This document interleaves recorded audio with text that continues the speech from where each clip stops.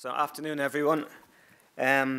So following on from Lucy Crompton-Reed's fantastic talk this morning, I'm going to start my presentation with a definition taken from Wikipedia. So Wikipedia defines a community of interest or interest-based community as a community of people who share a common interest or passion. These people exchange ideas and thoughts about the given passion, but may know or care little about each other outside of this area. These groups are not normally defined by a particular place or geographical area. They can provide a space where people spend extended periods of time. Often they can entail debate, conversation, and exchange of information. In other words, as Wikipedia puts it, a community of interest is a gathering of people assembled around a topic of common interest. And I'll have to admit that I'm a recent convert to the value of Wikipedia and its importance in raising the profile of your collections. Recent attendance at a JISC training course led me to the realization that the absence of information from or about the University of Stirling archives on Wikipedia has resulted in a huge gap in our visibility to researchers. This is something which we are now beginning to address, and I have a lot more to think about following Lucy's talk this morning.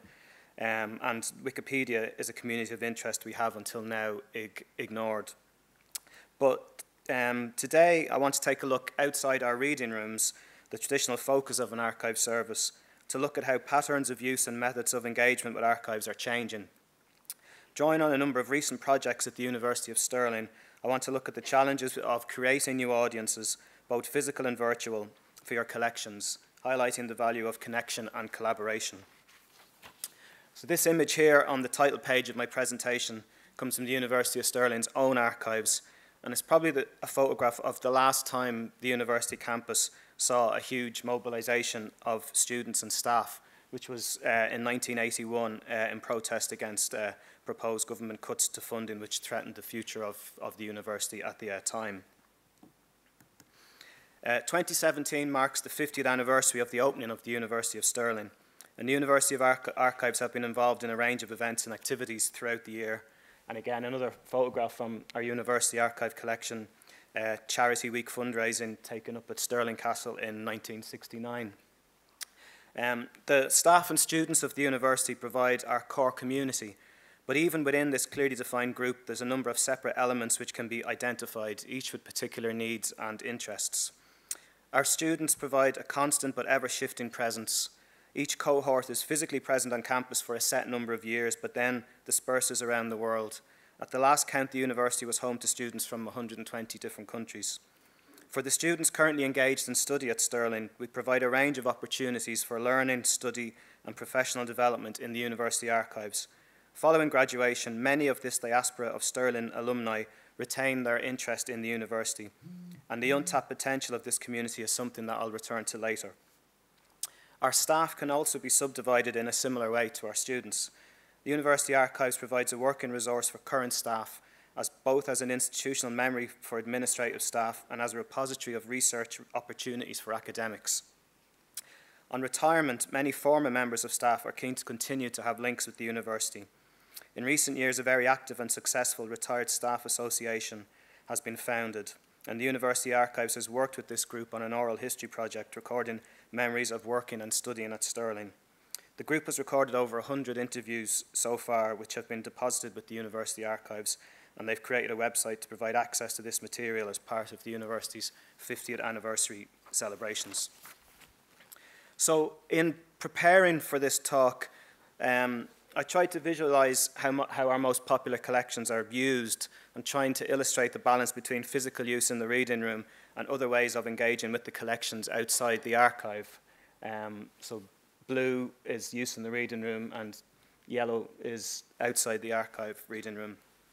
And all archivists in the audience could probably do something similar with their collections, and it was quite useful exercise in mapping our current activity and our priorities.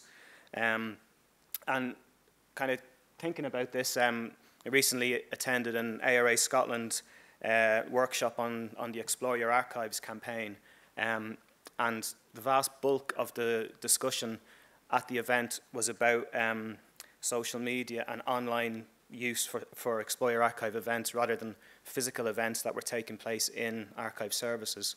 Again, another indication of the way things are changing. So just to briefly talk through what I have here. At the very top of the table, we have our NHS Fort Valley Archive, which is a well-catalogued collection of hospital records popular with family historians who like to come in person to the reading room to carry out genealogical research. In total contrast to that, we have our Peter Mackay Archive, which is a collection of international interest, which I'll come back to later. You can see how engagement with these collections differs. As I mentioned, the university's 50th anniversary has resulted in a marked increase in the use of the institution's own records, both for reference and research in the reading room and in exhibitions and events across the campus and on social media. We've also have well-catalogued collections with established academic audience, such as our film collections, including the Lindsay Anderson Archive and the Musicians Union Archive, which bring researchers from around the world to our reading room. Finally, in this illustration here, we have the Commonwealth Games Scotland Archive, which is one of the largest sporting heritage collections in Scotland. Now, it's only been used by a handful of researchers at Stirling. However, it's probably our most seen collection, with thousands of people around Scotland engaging with the archive. And they've done that through our touring exhibition Hosts and Champions, Scotland in the Commonwealth Games, which began life as a small pop-up display at the Glasgow 2014 Games. Since then, with the support of Legacy 2014 funding, it's grown into a large touring exhibition, which to date has visited 12 towns across Scotland, recently returning from Lerwick in the Shetland Islands, and it continues to tour the country with dates confirmed for 2018 for the Borders and Glasgow. So for most visitors to the exhibition, that's the limit of their engagement with the Commonwealth Games Scotland Archive, but that's fine, isn't it? Their experience of the archive is different, but just as important and valid as that of the researcher in the reading room. The attendance figures for the exhibition have been very impressive, but as Jeffrey Crossick outlined earlier in his keynote, we probably need to do more to measure the value of these visits. We need to add additional evidence somewhere between the bare attendance figures we have for the various venues that the exhibition visited and the very nice comments that we have in the visitor's book. And we can, however, point to some concrete examples of the benefits to our archive service of this promotional tour. I'd argue that these developments wouldn't have occurred if the use of the collection was limited to the occasional visitor to the reading room. So firstly, the success of the exhibition has highlighted the value of its own heritage to Commonwealth Games Scotland, and they've increasingly put the archive at the core of their current events, such as the recent visit of the Queen's Baton for the 2018 Commonwealth Games to Scotland. Secondly, it's also provided an opportunity for educational visits and projects for the venues who have hosted the exhibition. And one example of that was Dumfries Museum, who, as you see here, hosted sessions, but also produced a feature for a local online television channel, which is a wonderful 3-minute promotional film for the archive and the exhibition, which we had nothing to do with, but we're delighted to see someone else doing it for us. And thirdly, the increased visibility of the exhibition has also led to the growth of the archive through the donation of Commonwealth Games memorabilia by visitors to the exhibition. This includes some substantial donations of material from the families of former sporting administrators and competitors. And this material that's been added to the archive is fantastic because it fills in the gaps in the official record. There's quite a lot in the personal collections of people who visited various Commonwealth Games around the world and brought lots of memorabilia back from those games. And in parallel with the touring exhibition, we've posted regular updates on social media using the hashtag Hosts and Champions. We became aware of a parallel audience for the exhibition on Twitter when we received a donation from a Canadian follower of these 3 mascots here, which basically completed our full set of Commonwealth Games mascots. So that's a proud boast to have for any collection. And this guy here, the big bear, it was the very first Commonwealth Games. I could give a separate talk on Commonwealth Games mascots, but I won't. The first mascot was the official mascot from 1978. But it basically means for the exhibition we have a full set, and they're now a permanent feature of the touring exhibition. For the rest of the talk, I'd like to concentrate on a recent addition to the University Archives and what we've done with them, the personal papers of Peter Magee. Peter Magee was the son of a Scottish family from the town of Doon, just north of Stirling, and he abandoned a promising military career in 1947, having risen to the rank of captain in the Scots Guards. He emigrated to southern Rhodesia to become a tobacco farmer, but soon became involved in the anti-colonial independence movements which were sweeping southern Africa, working as a journalist and writer. His important contribution to the struggle for independence was noted by the African historian Terence Ranger, who described him as an unknown hero. Ranger also described the importance of Mackay's personal archive, writing that, "One hopes that Peter's own papers will become available. They have survived all his migrations about Central and East Africa, and they have survived the repeated burglaries which his bungalow in Marondera, Zimbabwe, has suffered." Peter Magee died at his home in Zimbabwe in 2013, and his family took his wishes into account and ensured his archive was donated to the University of Stirling. And huge thanks must go to Peter's nephew Rupert, who travelled from London to Zimbabwe to organise the packing and transport of the archive. And this photo here is the archive all packed up, ready for its long journey to Stirling. And the collection arrived in Stirling in April 2014 in 28 large crates, trunks and filing cabinets. The collection provides a comprehensive record of Mackay's journalism, political activism, travel, photography and charity work. His journals, notebooks, correspondence and papers preserve a detailed account of his life as a writer and political activist, while the large collection of photographs taken by Magee during his travels around southern Africa provide a stunning visual record of a continent during a period of great change. So I'll just provide you with a brief overview of the content of the archive. It includes over 60 years of correspondence, beginning in 1948, with many of the key political figures of the period, in particular those involved in the independence movements in Malawi and Zimbabwe. His work as a journalist is also reflected, full sets of publications that he contributed to as editor or as a journalist, including Concord, which was the journal of the Interracial Association of Southern Rhodesia from the 1950s, and Soprano, an anti-colonial magazine he published in what was then known as Nyasaland, which I've since learnt from some academics was previously unavailable to researchers. It was very difficult to find copies of this journal.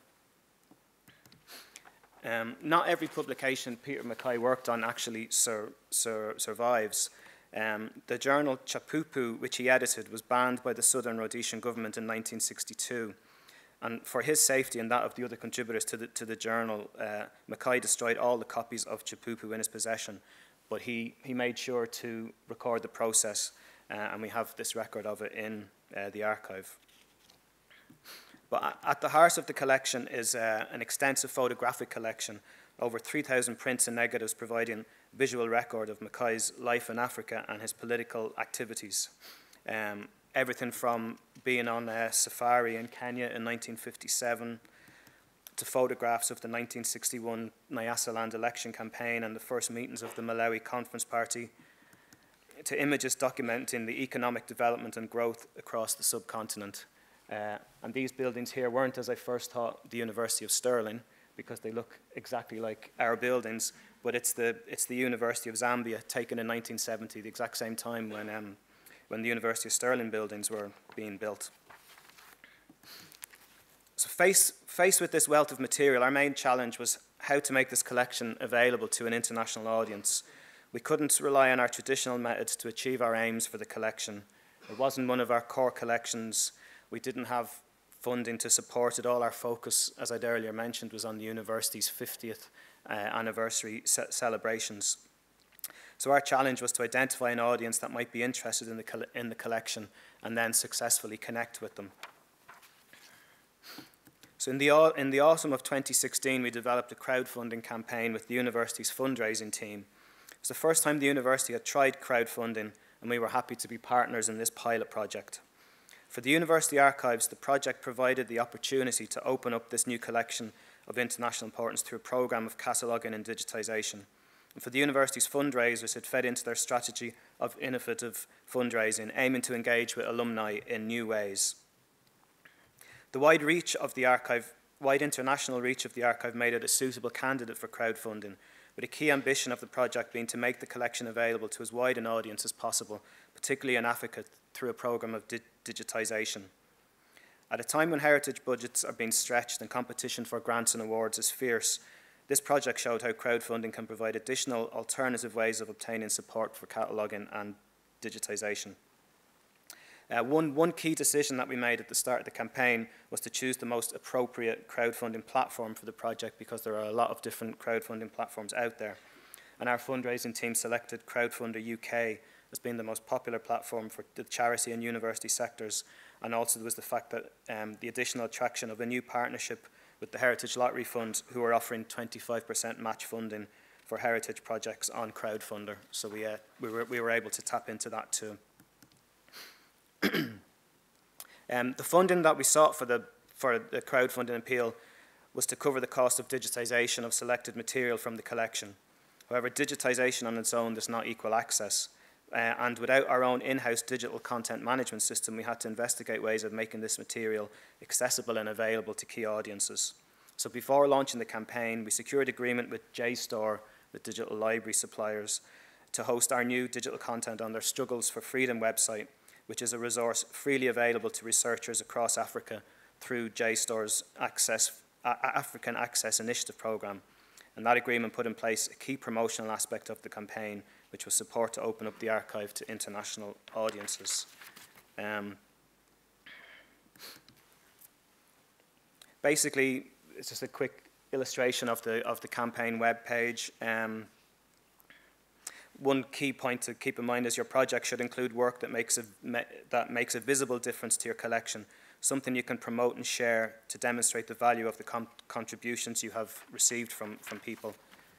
The project was launched on Giving Tuesday in November 2016, an annual social media event at the end of November, and I think today is Giving Tuesday for 2017, and it was an eight-week project which entailed extensive social media and promotional work. Our fundraising team engaged with our alumni community around the world, was left to the university archives to investigate other contacts, and it was a case of tweet, and tweet again.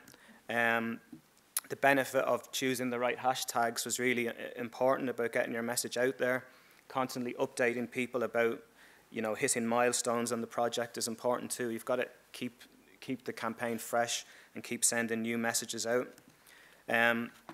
This is just a very simple illustration of the benefit of using Twitter for projects like this, and getting your partners and supporters to spread the message for you. So if the minimum of effort from your supporters brings maximum exposure for your message. Through using hashtags, we found Twitter accounts like Black History Heroes, who have 35,500 followers, who were supporting the campaign and retweeting our messages. The crowdfunding website themselves would support it. Also, our partners, Towns Web Archiving, who were doing the digitisation, they promoted our fundraising campaign too. So, I'm pleased to say that at the end of January 2017, we did it. We successfully raised the £8,000 we'd aimed, actually raised it a little bit more, with 64 supporters over a period of 56 days. And that money has enabled work to begin on the cataloguing and digitisation of this important new archive, with a key selection of publications and photographs having been digitised by Towns Web Archiving. So just to finish up, basically just to make the point that we should celebrate the success of projects like this. And this infographic here basically summarises the success of the project. We entered into the Herald Higher Education Awards, which is an awards organised by the Glasgow Herald newspaper, and we got special commendation for Campaign of the Year for the project. Basically, the project shows how digitisation and social media can be utilised to open up access to the collection. But we haven't forgotten that the physical collection at Stirling is also a unique resource for our local community of students. And over the last couple of months, a group of students have spent long hours in the reading room preparing an exhibition of material from the archive, a physical accompaniment to the digital resources soon to be made available via JSTOR. So having found my way back to the reading room, I think I'll stop there. So thank you.